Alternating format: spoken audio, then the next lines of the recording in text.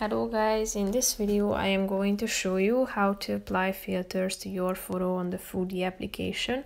But first I just want to mention, don't forget to subscribe to my channel because at 10,000 subscribers I am going to show you my whole YouTube revenue statistics and growth strategy, how to make money online. So let's jump into it.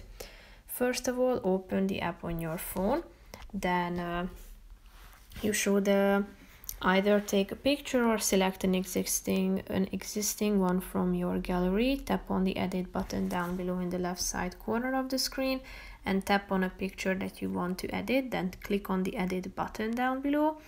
And here, if you click on the filters section, you are going to see that you have a vast variety of options organized into categories such as recommend, selfie, food, indoor, scenery, and so on.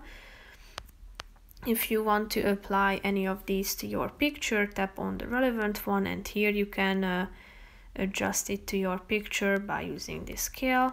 Feel free to try out as many as you want to in order to find the one that suits your preferences the most.